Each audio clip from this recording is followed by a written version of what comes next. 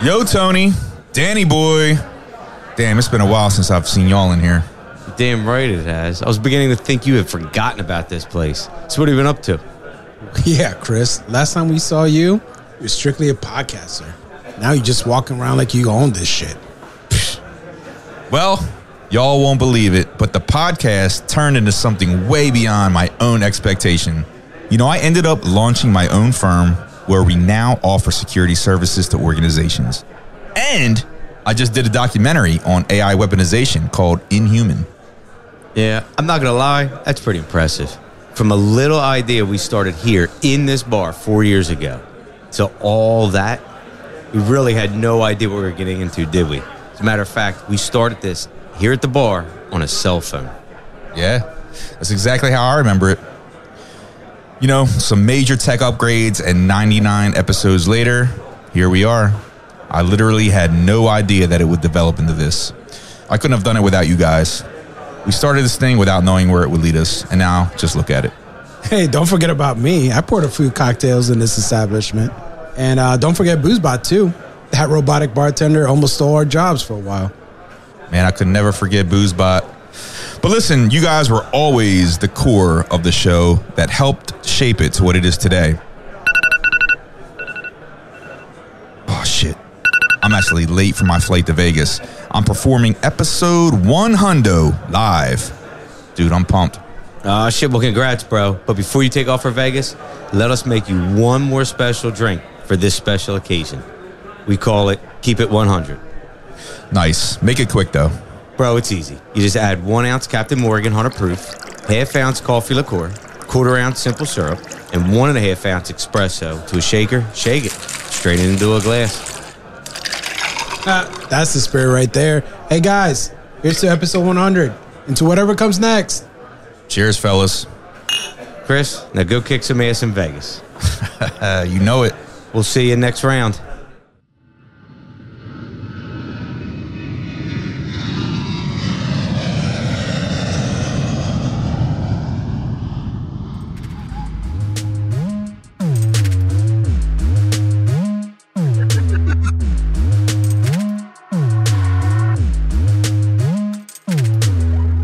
Welcome to BarCode, the cocktail-powered podcast that explores the technology, personalities, criminals, and heroes shaping modern security across the globe.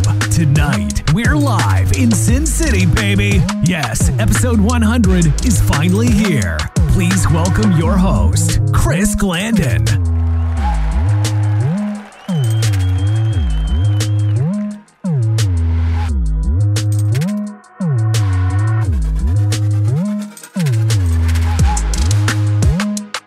Welcome to BarCode at BarCode 2, episode 100, live from Vegas.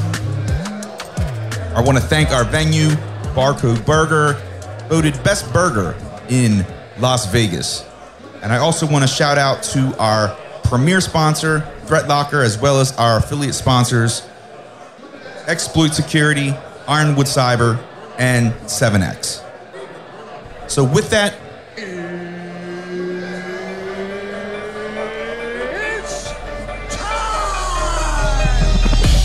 with deep expertise in security, compliance, and cloud computing, with over 20 years in IT and systems management, my next guest has built agile security teams and is a sought-after speaker on cloud security and operational security, including a TEDx talk. Head of Trust at MongoDB, co-founder of the VMware Center for Policy and Compliance, IONS faculty member, and board advisor, including BarCode Security. He is also the CEO of the nonprofit X Foundation. Please make some noise for George Gerchow. Yo, thanks for being here, man. It's good to see you. You too. But hey, thank you for the warm welcome, man. Like that I appreciate it. Yeah, bro. So I mentioned that you serve on multiple advisory boards, including BarCode Security, and a lot of people are vying for your time. And so I need to ask you, why us? First and foremost, I always start with the human side of shit. And this man was the first person that ever had me on a podcast to talk about fentanyl poisoning. and some of the stigma around some of those sorts of things. And you know, every time everyone wants to interview me, it's always about trust, and lately it's about motherfucking AI, which I know we're going to talk about. I'm good with that, but it was the first like really human conversation that I had in this space in public like that ever in a long ass career, because he called me old about 5 times.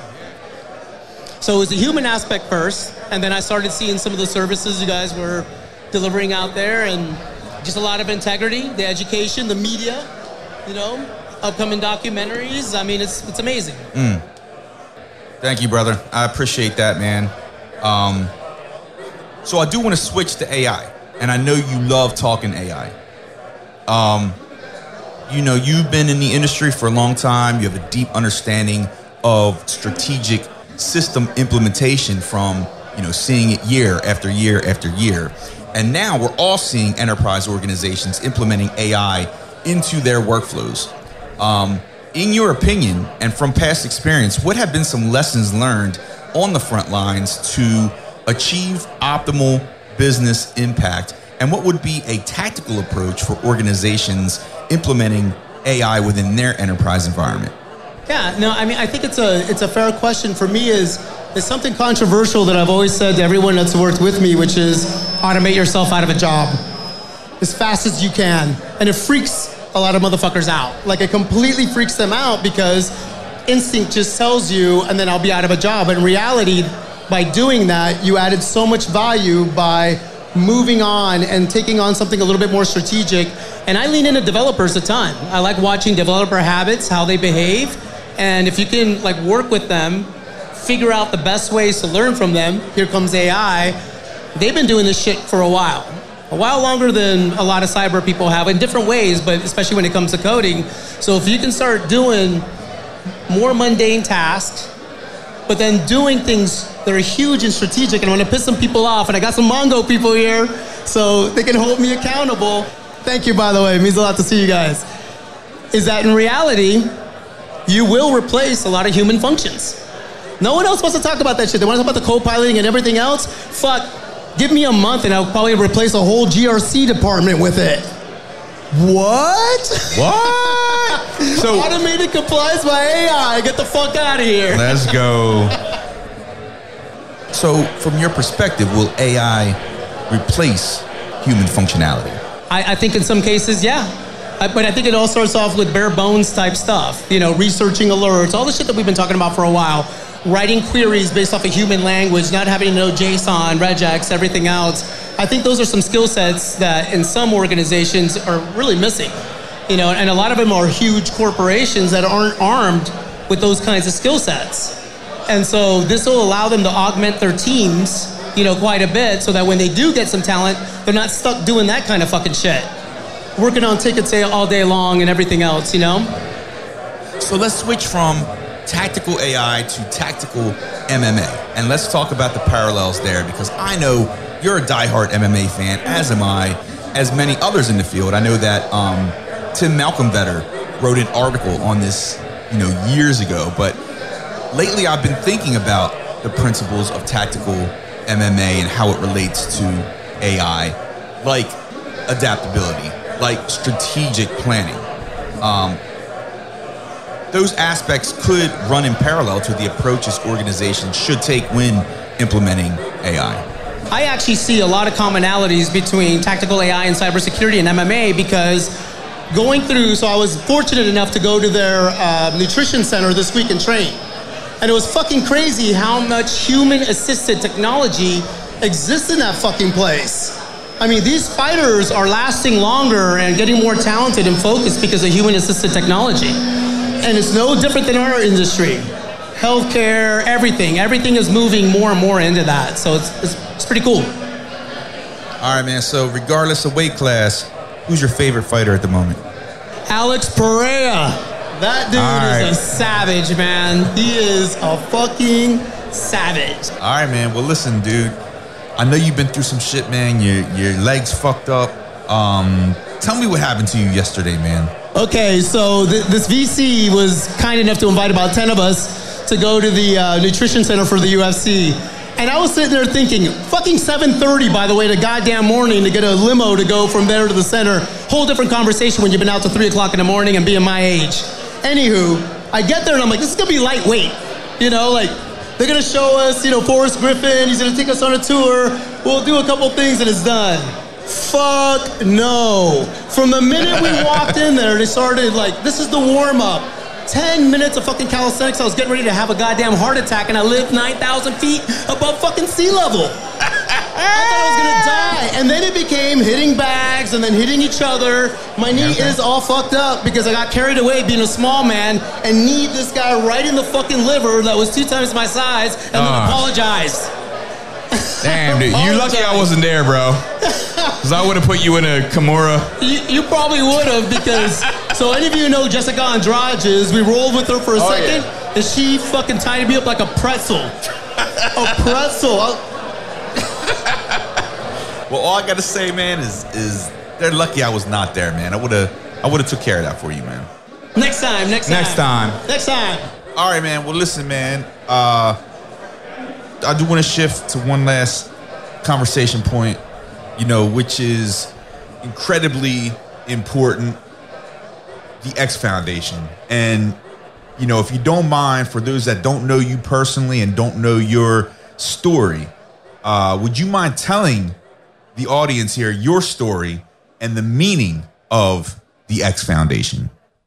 So this was the piece I was talking about. The first time I got a chance to talk about it in a cybersecurity setting in public was the BarCode podcast, which was amazing. On March 11th of 2021, I came home from a beautiful snowboarding day, but a storm was coming in, so you figured that I'd probably want to stay in the mountains, but I wanted to come home because I hadn't seen my son in a few days. And I came home like any other day. He had just gotten done lifting weights. We had dinner together. He went and played basketball that night. Came home, said, I love you, good night. Then we Snapchatted for a while into the night. That night, while I was sleeping, a couple of buddies of came over. There's a good friend of his, by the way, here, Austin, right there. Good friend of my son's. Shout out Austin. Thanks for coming in, man. Yeah, and so anyway, go to bed that night, and the next morning he was found dead in my home.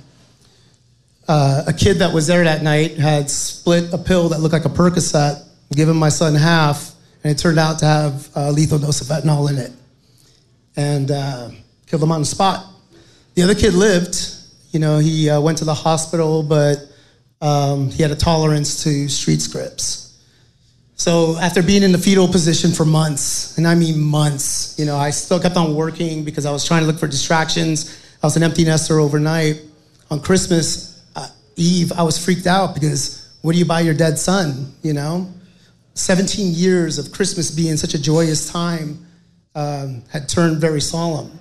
And so what I did was my daughter and I talked, and I remembered something that stood out on his death certificate.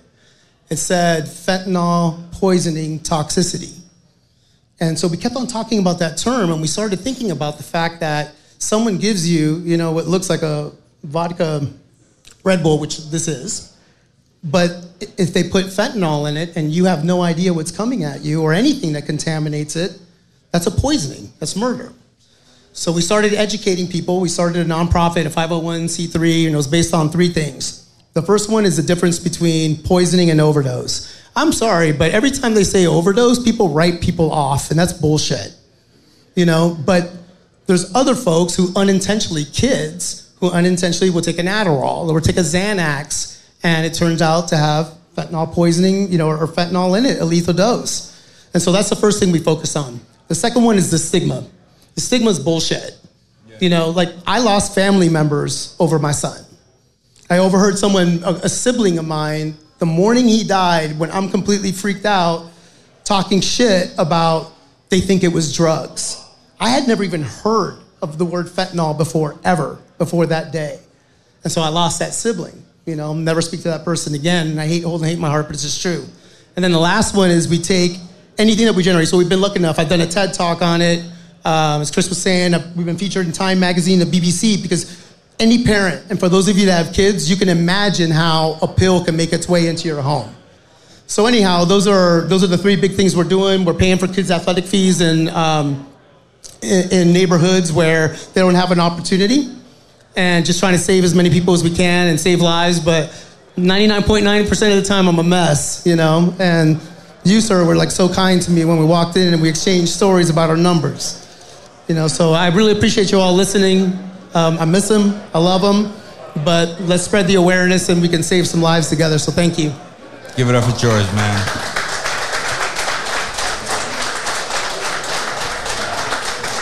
Thank you so much for sharing that story with us.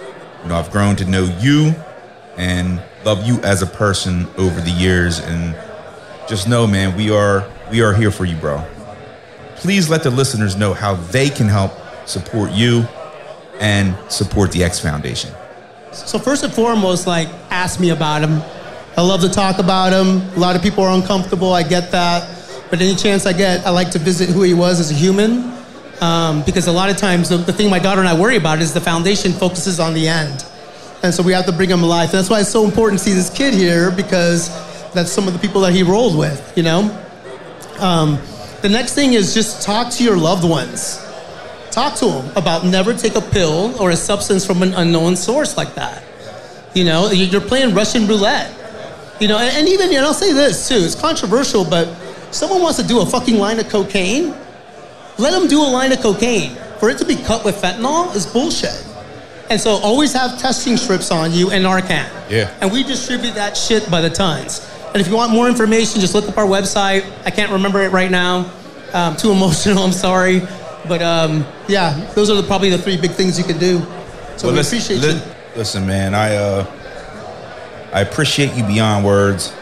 And so the website is xfoundation.org. Please hit up that site, support this cause. You know, it goes way, way, way beyond security. Thank you.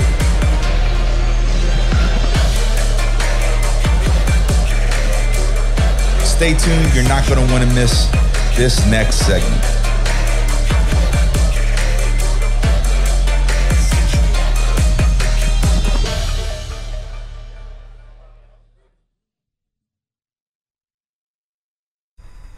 The primitive forms of artificial intelligence we already have proved very useful. But I think the development of full artificial intelligence could spell the end of the human race. Once humans develop artificial intelligence, it would take off on its own and redesign itself at an ever-increasing rate. Humans, who are limited by slow biological evolution, couldn't compete and would be superseded.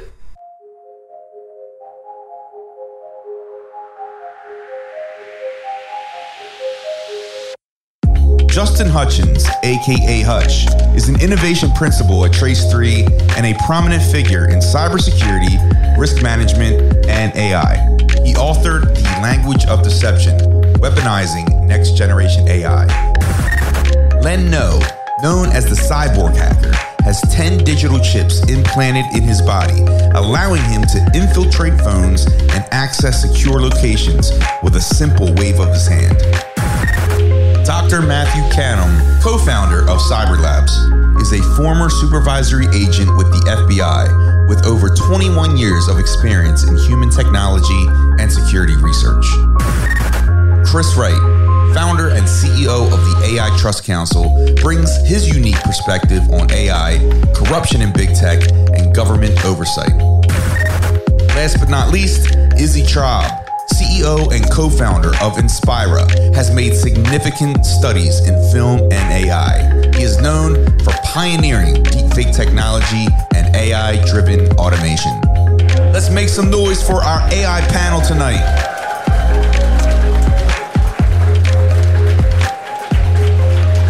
Thank you all for being here. I'm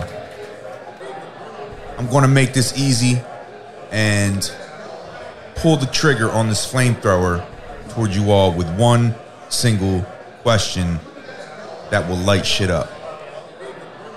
How would you assess the current state of AI security? And I'll let whoever wants to take that. Yeah, Yeah, I can take that first question. So fundamentally, humanity from this point forward is going to be different than anything we've ever known before. And so to take AI lightly at this point is almost criminal. There's a lot of people making a lot of money off artificial intelligence right now. And there's a lot of people that are making money without considering the safety implications and the downside impacts to actual human beings. A lot of these leaders are so enthusiastic about AI to the point that they're willing to exterminate humanity in order to achieve this AI future. And so they're actually planting the seeds of an AI future now that is absent from humanity. And so people need to understand that and understand that there is a fundamental difference between people that are pro-human and people that are anti-human. And sadly, there's people in the tech community that are not pro-human, meaning that they are not looking at the human impacts, and they actually think that we're going to merge our consciousness with AI in order to become immortal. And so they're actually excited for that future. They're not excited to keep, humans safe. And actually, AI is a gift. We can actually transform society with AI in a positive direction, but it just takes leadership in a positive way. So that's, we're at a critical point, and people need to understand what that looks like. Chris Wright, thank you, sir. Hutch, what are your thoughts on this? Okay, so my perspective on AI security is probably no rosier. It's pretty bleak. I think that we are entering a very challenging time. When we talk about AI security, we often talk about some of the personal challenges related to that. The impacts that it has on us if we're scammed, or if there's a deep fake used or something like that to damage our reputation. So we talk about those personal issues. We frequently talk about the corporate side of security as well. But what we don't talk about frequently is the societal impacts of that. And we really are in the middle of essentially a scaling arms race, where we've got Silicon Valley that is acting absolutely recklessly by continuing to just try to compete for profits, building increasingly more capable systems at a far greater rate than the speed in which we're able to effectively align and adjust the outputs of these systems to be consistent with what we want them to do. So we see this arms race continuing. We've got, of course, we've got OpenAI and Sam Altman that is now committing with Satya Nadella to do the $100 billion Stargate supercomputer. We've got Google DeepMind that is committed to the same. There was a point not too long ago where Sam Altman was talking about trying to acquire $7 trillion for the future of AI. And that's a nearly unfathomable amount of money. I mean, we're talking about pretty much more than the entire cost of our 20-year war in Afghanistan. So I think that we really need to start looking at a more holistic perspective of the impacts, not just on our companies, not just on the individuals around us, but really on our society as a whole. Love that, man. Len, as a transhumanist, I'm interested in hearing your perspective. I got to look at this, I want to key off of one of the points that you said in terms of how AI is actually affecting humans and individuals. One of the points I want to point out is the lack of consistency and basically the wild west of AI right now. And when I'm talking about is more of the integrations into biomedical, integrations. I mean, we've got things like brain-computer interfaces, smart prosthetics. One use case that I can point out to show what I mean by this, there was actually a use case in Britain where there was a woman that actually had a neural implant put in that was actually able to detect oncoming seizures. This was a AI-based medical implant that was actually able to modify her ability to live a normal life. It gave her between, I wanted to say it was 30 seconds to a minute and a half pre-warning for a seizure. This was actually done as a human trial, and at some point the biomed company that was pushing this out decided to either go bankrupt or they discontinued the product. So when we're looking at around security, I think we need to take into account, especially when looking at in terms of biomedical, how the long-term effects of removing these types of things from someone can affect them long-term, as well as psychologically. And we have things in the Linux world like long-term support.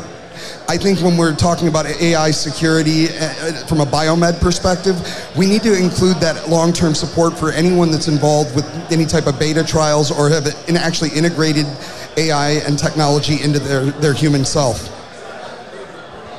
Interesting. So Matt Canhum, hit me with your thoughts on this. I've heard people talk about AI as being sort of like a new tool, right? And the thing that's concerning about that is the autonomy aspect of AI and the fact that it can have agency, right?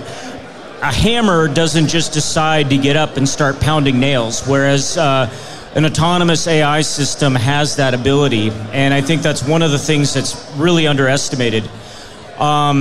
In terms of humanity, because I heard that at some point as well,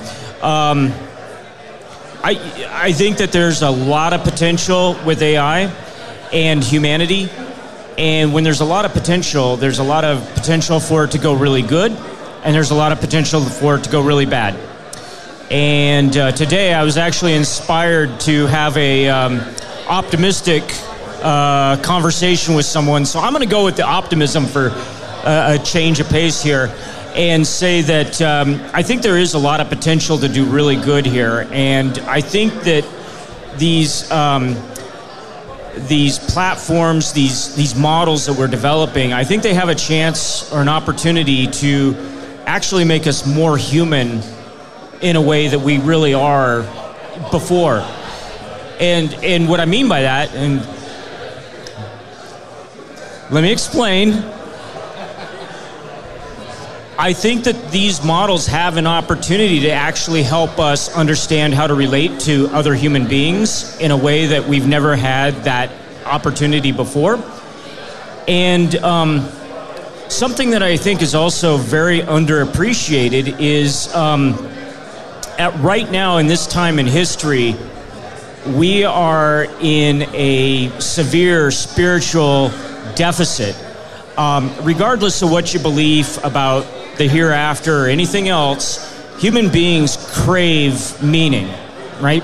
And without that meaning and that sense of purpose, you get things like tent cities in Portland with 30,000 people who are dying on fentanyl. And I think that AI actually has the potential to help us through this crucible that we're going through to transcend and become a more enlightened species. So there you go, Chris. I agree. Fuck you. There's my happy version. I appreciate that, man. I do want to get Izzy's intake on this. As a Hollywood filmmaker and deepfake artist, you know, outside of our industry, is security a concern for you? And when you're creating deepfakes, do you consider security implications? Yes, absolutely. No, that's a good question. We were very careful with the type of clients that we take on.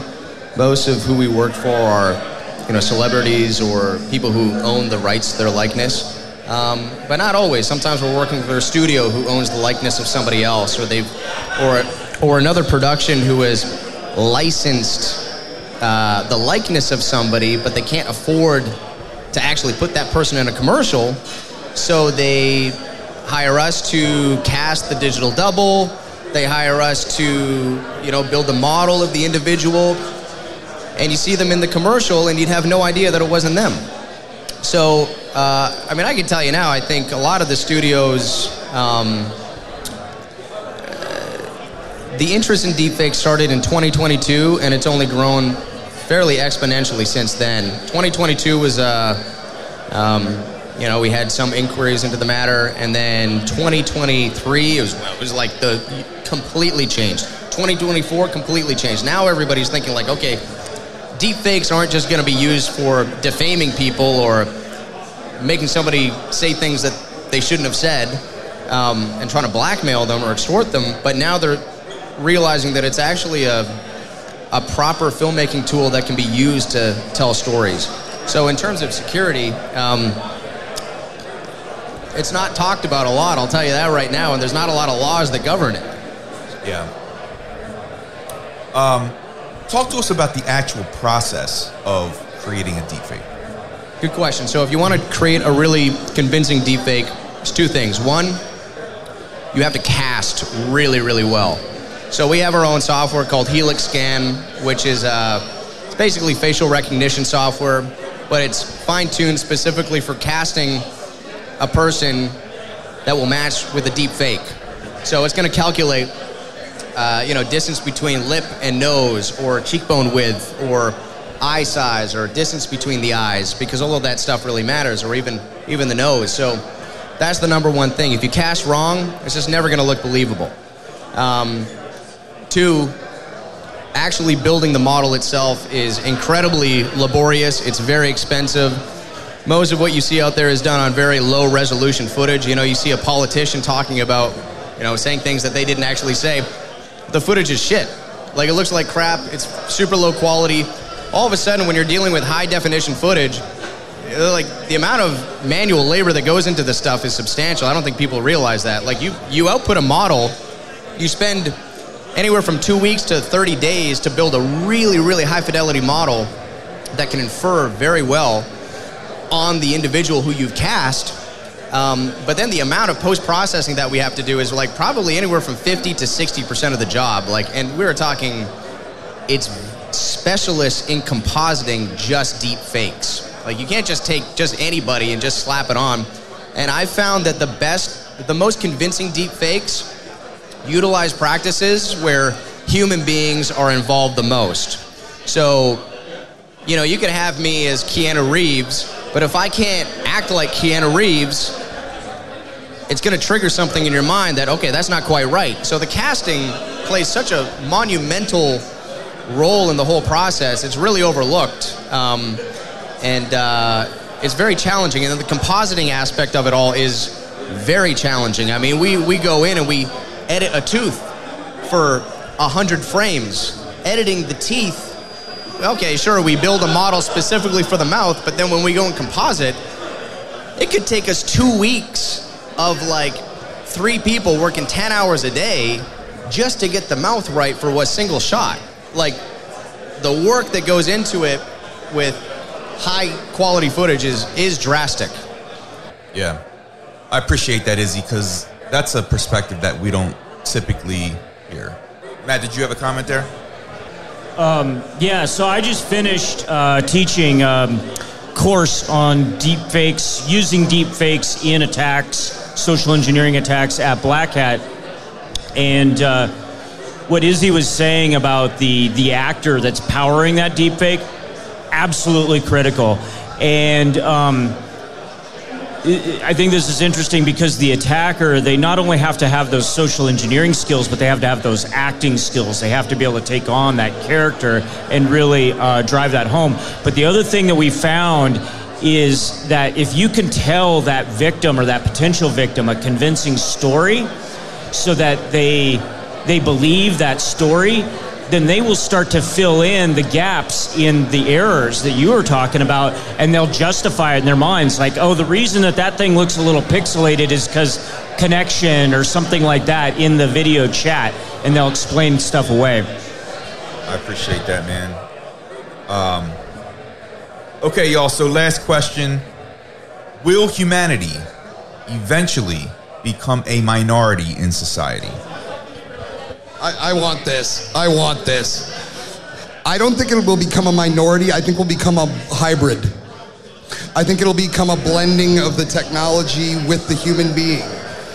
Call it, something along the lines of Shadowgate potentially, or, basically a digitally symbiotic relationship with technology moving forward. So I really see the idea of, if you're having a problem with your arm, I see the idea of being able to replace body parts with mechanical versions as the next step of human evolution. And in doing so, we can actually increase our productivity potentially. Let's say I'm working at some kind of a foundry. I can replace a human arm with an arm that has multiple tons of pressure, is impervious to heat. You know, so I don't think that we're going to become the minority. I think at some point the singularity is actually going to be the blending of both the human and the machine, not necessarily independent of each other, but symbiotically together. Yeah, I think, you know, when it comes to AI, it brings up like a spiritual question about, you know, which pathway do we go? Do we go to the digital pathway, or almost do we go the analog pathway? And it's a fundamental split. And even within the analog pathway, you can look at spirituality, and you know, you can go down the Satanism route, you can go down the godly route, but depending on where this goes in a digital sense, it can lead to human destruction. And so this is a time when all humans need to be aware of the risks of AI, but also help lead the future, because the future that we create today is going to set the foundation for the next 1,000 years of how these technologies are going to be used. And so what we're trying to do with AI Trust Council is we're trying to say, hey, look, you know, there's ways that we can control this. You know, we created a Stuxnet virus that was able to shut down the nuclear centrifuges in Iran. That was a hardened bunker, air-gapped, no internet, you know, so we have the ability to impact, you know, remote places, bunkers, whatever, with technology. And so the thing is, we can control AI. That's a false narrative to say that we cannot, or that, you know, there's somehow the cat's out of the bag and it's just, you know, it's game over and we just have to kind of like, you know, ride the wave and see what happens. It's like, no, we're humans and we're in charge. Like, we're in charge of this planet. You know, and soon that statement will be controversial, because you will have AI systems that are, you know, in the realm of 1 billion IQ that will be in a leadership position over governments and over police, over military. And so it's up to the actual human beings here on the planet to say, no, like, you know, this is what we want. And so we're gifted with this opportunity today. And so it's extremely important for us to take this very, very seriously and say, no, like, let's lead. You know, let's carry AI into the future. Let's live a life of abundance and joy. Like, it doesn't need to go to some dystopian nightmare. It could be awesome, and that's what I'm looking forward to. Yeah. So I think we speculate a lot about what the future holds, how good or how bad this could potentially come, and I think the true answer when asked the question of what does the future hold, I think the truthful answer for anyone is we don't know. And anybody that says that they know what this thing is going to look like in 1 year or 5 years or 10 years is lying or making significant assumptions. There's a possibility, and we're already seeing speculation as to whether or not we're starting to hit those diminishing returns on investment as we continue to scale AI. So there's a possibility that we don't get much more advanced than what we're seeing right now. There's also the possibility that if you continue to follow the trend line, things are going to become drastically different. And the rate of change is going to become so rapid that us as humans being able to adapt to that rapidly changing culture is going to become harder and harder. And I feel like we're already seeing that. I'm a parent and have a 14-year-old son, and he's starting to think about what tracks he wanted to take in high school and what he wants to do with his future. And it is really hard right now as a parent of a teenager to confidently give them guidance as to what makes sense in terms of where they focus their interests or learning. So, yeah, I mean, I wish I had answers. I have depressing stories more than anything, but I do think that the future is going to look strange, and I think that we need to start having the hard conversations to make sure that we're prepared for that.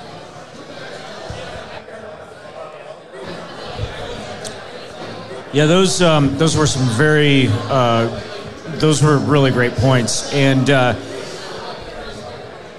something that I'm asked about quite a bit in a cybersecurity context is, can we legislate our way out of this? And I don't really think that we can. And I think what we're probably more likely to see is AI versus AI. And some of the companies that I've been working with, we're already starting to look at this as a means of social engineering defense. So I think a lot of us probably hate telemarketers. And there are bots now that will actually answer your phone and talk to telemarketers and occupy their time. And the ironic thing is that a lot of these telemarketers are themselves powered by AI. So you have AI versus AI, and I suppose it just sort of recursively goes all the way down.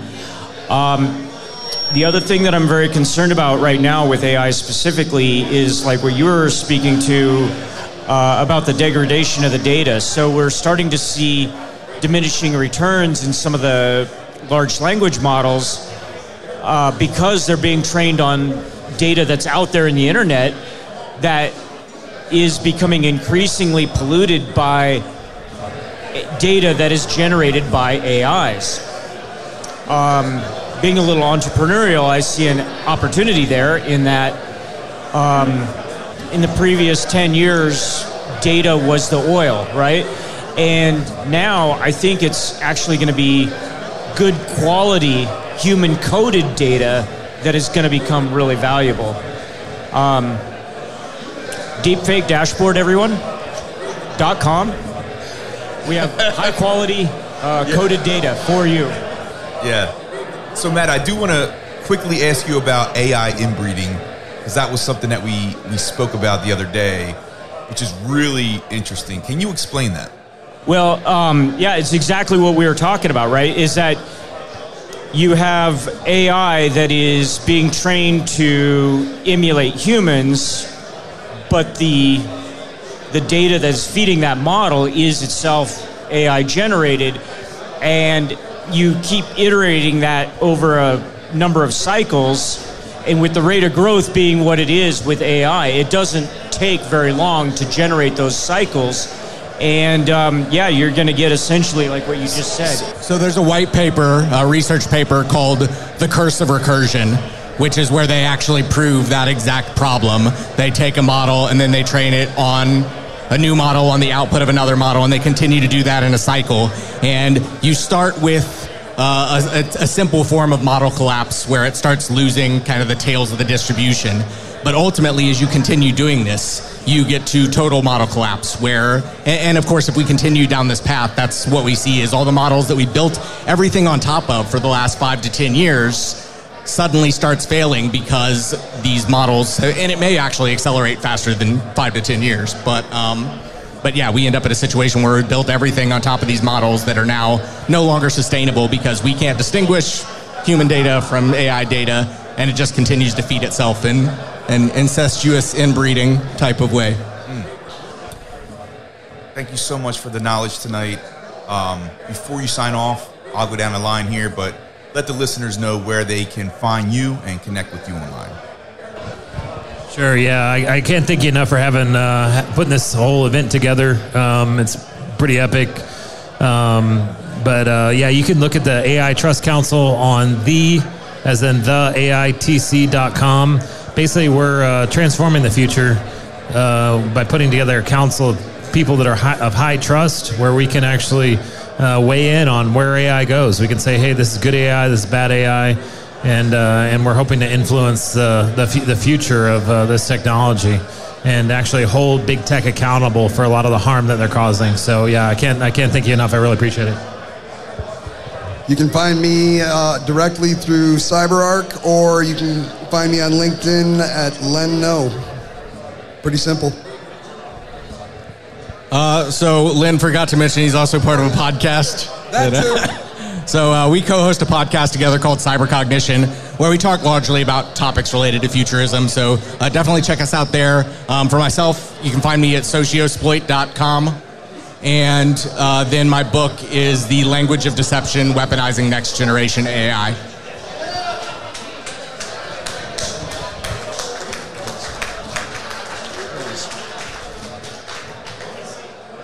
Canhum.ai. CanHam.ai.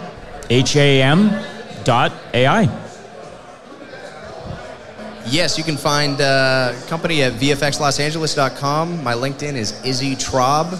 And then you can find out more information on my other company, which is called Inspira.ai. Inspira, been working about 2.5 years now. We are focusing on workplace productivity and AI autonomous management. And so we have been working on that pretty heavily. We've spent a lot of money on it, and we've seen scary results, honestly. I mean, right now, there's a company with 80 employees using it, and in some cases, we've seen the human output increase by 70% through AI being able to detect bad productivity, basically, being able to organize all that data and act on it and have very hard conversations and confront people based on, if they're late for work. I mean, we've seen crazy stuff where human management versus, we've done tons of studies on this stuff. If you look at it, we have several PhDs who work for us and help us conduct the studies and everything. And so that's one part of it. And then the other part of it is actual task automation or automation tasks of that sort, but all based on, there's no point in automating anything unless you have data to know what to automate. Yeah, man, good point. So, thank you all again. This was a phenomenal conversation. Take care and be safe.